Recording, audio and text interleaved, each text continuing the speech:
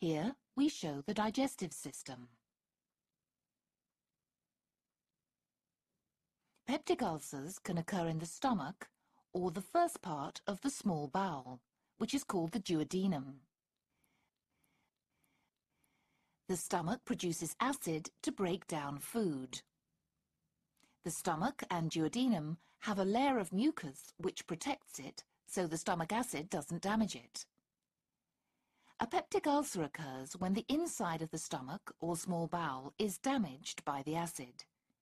It attacks the tissue, causing a lesion or ulcer to form.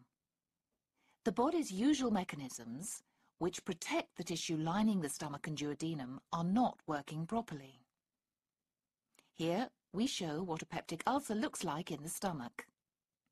Peptic ulcers are usually about 1 to 2 centimeters across. They look like large mouth ulcers. Sometimes the ulcer can erode the stomach wall and cause it to bleed. Rarely, the ulcer may cause a hole to form. This can cause severe pain and is a medical emergency.